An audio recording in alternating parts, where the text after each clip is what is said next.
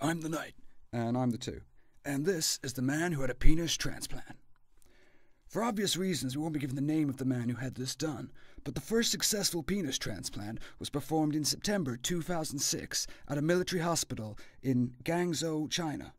The patient, a 44-year-old male, had sustained the loss of most of his penis in an accident. The incident left the man with a 1 centimeter long stump with which he was unable to urinate or have sexual intercourse with. The surgeon who performed the surgery was Dr. Willie Hu, and I must say, I don't actually know how to pronounce the doctor's name or the hospital, so forgive me if I've gotten it wrong. The doctor said he did the operation because the patient's quality of life was affected severely. Well, duh. The transplanted penis came from a brain-dead 22-year-old male. Wait a second, you mean they just took someone else's penis? What if he woke up? Actually, if people are brain-dead, then they're only kept alive using machinery to work their heart and lungs. And that's only done so the doctors can take their organs for transplant. Most transplants actually come from brain-dead men and women.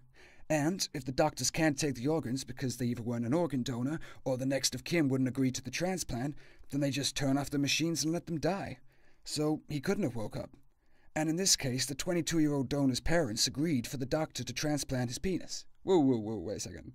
His parents agreed for the son's penis to be chopped off and then stuck on a man twice his age?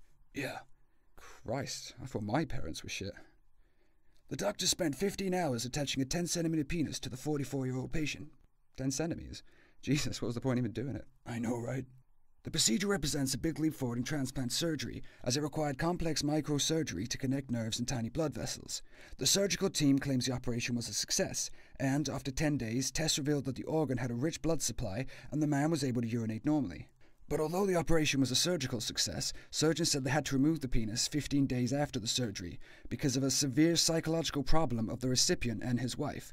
The transplanted penis regrettably had to be cut off, though an examination of the organ showed no signs of it being rejected by the body. What were the psychological problems? No one knows for sure because of doctor-patient confidentiality, but I guess it was just a bit weird, and technically she would be cheating on him every time they had sex.